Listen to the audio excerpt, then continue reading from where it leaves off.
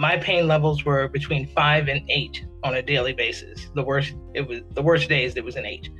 And I was considering knee replacement for my right knee. I'm bone on bone, and I don't have time in my schedule in my life right now for the recovery that it would take from a surgery. And I was really looking for an alternative, something that was not narcotic, something that was not surgical, and something that worked.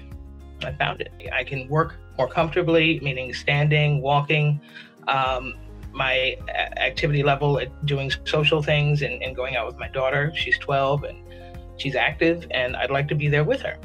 And using this shoe every day has really made a tremendous difference. Wasn't sure when first starting with Apos because it didn't make sense to me why a shoe would take me out of a pain level from 5 to 8, and within a week have me stop taking Advil and go down to a 0.5 to a 1.5 on the pain scale. So I would say that that's all the proof that I need to stay with it. But to start it, you can't lose. It doesn't hurt you. If you feel like it's not going to do anything for you, it certainly won't harm you, but it is going to help. It's going to help greatly. And I highly recommend it. If all you have to do for physical therapy is put on a pair of shoes in your own home and then maybe do your morning tasks as you would anyway with the shoes on, and then take them off and start your day, it doesn't get any easier than that. I'm thrilled.